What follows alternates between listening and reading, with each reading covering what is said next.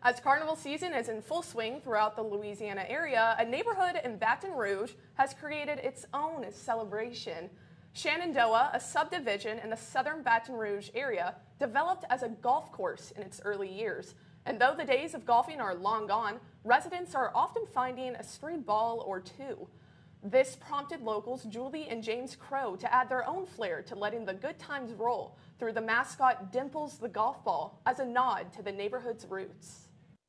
A lot of people have no idea that 50 some years ago we had a very big, wonderful golf course here on Shenandoah. We hope that at the end of the day, we put on a great parade and everybody's happy and they want to go forward and have another one next year.